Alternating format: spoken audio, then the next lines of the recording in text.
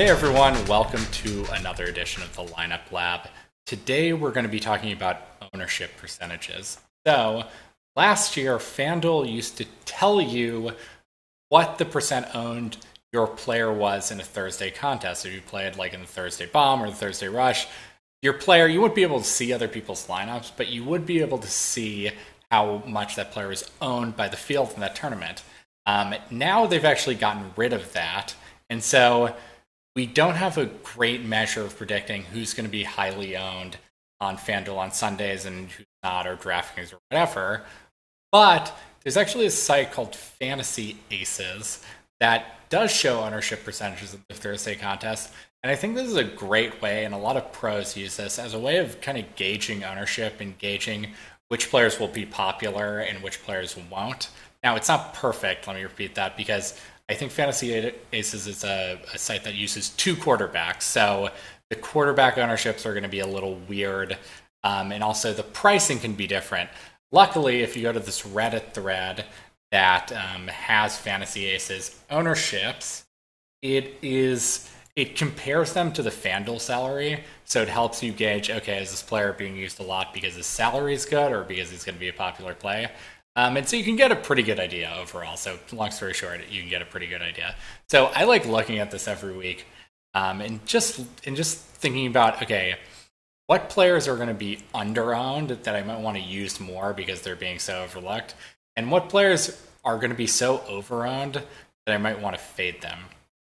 And so when I'm looking for a fade for a player, I'm kind of looking for a couple of key things. The first thing is I want a player who can have a bad game, who's very capable of having a bad game. And you're usually going to find these players on the lower end of the value plays. And that's because, let's say a player is 4,000 on DraftKings or something, or Stoneman, like 3,000 on DraftKings. But he's like the number 2 wide receiver on the team. He could easily get 10 to 15 points. Then everyone's going to be on that player. But that player has actually a pretty good chance of having a 5, 6, 7 point game. This is as opposed to someone who's a really, really high-priced wide receiver like AJ Green in a prime matchup, for example.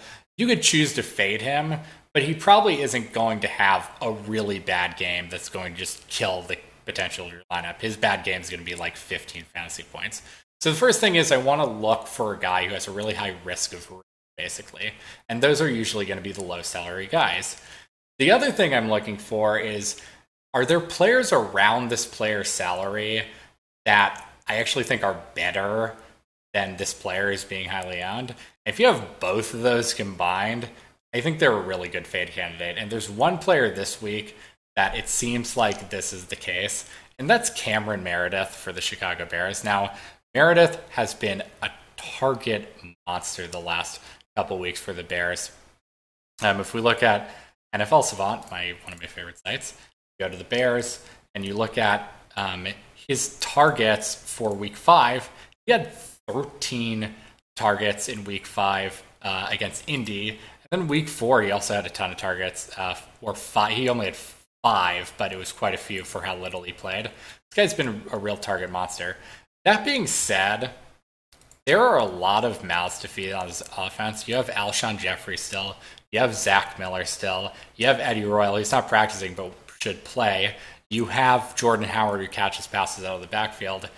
I'm just not sure I can count on Meredith with that many mouths to feed to have that great of a game. And if he doesn't score a touchdown, which is extremely possible, he basically has just completely killed your lineup, because I don't think he's going to get the catches that we need in order to be able to use him that much, or be able to make up for the fact that he didn't score a touchdown. So I think he's kind of a guy who's being really over-owned here.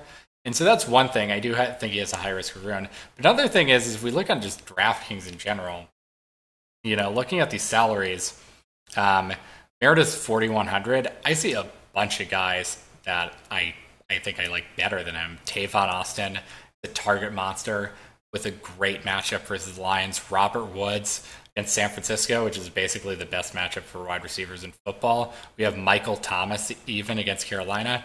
Golden Tate. We have Theo Riddick out. that's really great for Tate, who's going to pick up a lot of targets. I think there's a lot of guys in this area that are just better plays than Meredith. So I don't really understand this ownership percentage at all. And I think that Meredith is certainly a great fade candidate because of that. Now, if you really want to take a fade to another level, you might actually want to fade the entire Chicago offense and really leverage that Meredith fade. Because if you look at the correlation matrix that you can find at 4for4.com or correlations on the internet, you would see that players on the same team are actually correlated with each other. Like Alshon Jeffrey, and this doesn't make total sense, but it has to do with the fact that offenses kind of move together. You want the offense as a whole to be successful for your player to do well. And so if Jordan Howard does well, it actually increases the chance that Cameron Meredith does well. If Alshon Jeffrey does well, it actually increases the chances that Cameron Meredith does well. So you can actually add in an entire fade of the Chicago offense to really leverage this. But I think also, I'm not sure I'm going to do that, but I'm highly considering fading Meredith this week, and I think it's probably a smart idea.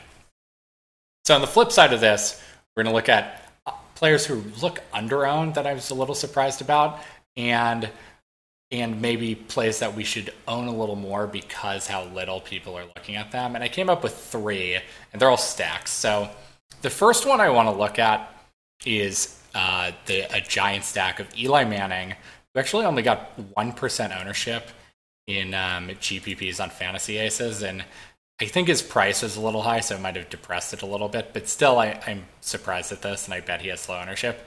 And then Odell Beckham Jr., who isn't even listed on this, which indicates maybe he got less than 1% ownership. I don't even know. I think this is a stack that I'm surprised just isn't getting that much ownership. The Giants are at home against Baltimore. And if we look at our sportsbook projection tool, we have New York in terms of pass share. Actually, they're on the first page. We have them actually 7th out of every team on pass share with 15.69. That's quite a bit. This is definitely a good matchup from Vegas's perspective. If you actually look at Football Outsiders, that ranks defenses against the pass and defenses against the rush, and this isn't perfect, obviously, because for fantasy purposes, this doesn't totally translate. But Baltimore has a stout run D. They're number 1 against the run this year, which is not surprising. They just have a really great front 7. They're 12th against the pass, so I don't think the Giants, being a favorite here, are going to try to run all over Baltimore. They're going to pass a lot, and I think it's people's perception. They say, well, Beckham's not going to do as well as last year. We have Sterling Shepard on the team now. Victor Cruz is back. He's just not getting as much opportunity. I actually think that's not true. So if we look at NFL Savant and we go to the Giants, and let's just look at them for this year in terms of target share. Odell Beckham Jr., 28% of targets. So that's a good amount. That's just so you can see, 28% of targets for Odell Beckham Jr. Okay, let's look at 2015, the year that he supposedly had more opportunity. If you actually look at it, it's actually at 26% target share. So he's actually getting targeted more this year. And then if we look at red zone targets, I haven't even looked at this, by the way, so we'll see. Got about 25% red zone targets in 2015. Again, solid number, not that much. This year he's at 30. So for the people who are telling me, oh, well, their offense is totally different. He has no opportunity. Sterling Shepard's there, Victor Cruz is there. He's actually getting more opportunity. So I think people are just sort of overrating the fact that he hasn't scored that many touchdowns this year and has been, quote-unquote, underperforming. And I think they're just really overlooking the stack. So I actually like that stack quite a bit. And definitely, if they're going to be low-owned, I like it quite a bit in the tournament. Another one I like, and I'll just go through these a little quickly because I'm not as obsessed with these, but I'm kind of liking a Blake Bortles, who's really low on quarterback, can run the ball and have big fantasy games, with Allen Robinson, who looks like, let's try to find him here. Oh, here we go. He got 7% ownerships in GPP, so not totally insanely under-owned compared to Eli Manning, but still pretty under-owned. They are facing the Bears on the road. They're projected to score 22.5 points. The Jaguars actually just lost Luke Joeckel, who's he's their left tackle, horrible pass blocker, but actually a really good run blocker, and the running game is horrible anyway. I think it's about to get a lot worse. So I see them not really having that much success running the ball and actually having good success passing the ball. I mean, Chicago's front seven is good. Their secondary is their weakness. I think people are overlooking this a little bit. And as we know, Allen Robinson is a target monster. If we look at Jacksonville for the season, in terms of passing targets, Robinson's at 28%. So this is really elite territory. And he has 46 targets. That's only with 4 games. So if he had a full 5 games under his belt, he'd probably be close to leading the league in target share. So I like him quite a bit. And then the last one is a quarterback who isn't even on this list, and this is probably the biggest stretch of one, but Andy Dalton, who apparently got under 1% ownership, and AJ Green. So one thing, if you watch my video, I don't even know where Green is here, so let's even see if he's on this list. Well, Green Bay Packers, no. So he's not even on this list. So he's someone like Odell Beckham Jr., who just, people aren't really looking at it. But if you watch my video a couple days ago when I was talking about those underperforming offenses according to yards per drive and points per drive, Cincinnati's actually been really underperforming. They've been getting unlucky in the points department. And so I think this offense is a little underrated this week. Right now, Vegas has them projected to only score 19 points against New England. I'm guessing that number goes up. And this offense really just doesn't have that many places to go. You know, they have AJ Green, 28% target share. He's obviously a huge beast, great red zone beast. And then they basically have Brandon LaFell, and then a running back, Giovanni Bernardo, the past two. CJ Uzoma gets a little bit of work. I think that this offense is underrated here. And this is a stretch, obviously, because they're only projected to score 19 points. But especially on DraftKings with PPR, where Green is going to thrive, I think he's definitely an interesting play. He's so high priced that I just don't think people are going to look at him. But, you know, I think Dalton's cheap price makes up for a little bit. And I think this is a stack that at the end of Sunday could actually be a big performance. So those are my under-owned stacks and my over-owned fade with Cameron Meredith. I think you should probably go to this Reddit page. I'll put a link at the bottom. And it's a really great place to just look at some ownership and see, does this make sense? Does this not? It's also a great place to just double check your sanity, basically. Because maybe you're overlooking someone. You might see like, Will Fuller, that's interesting.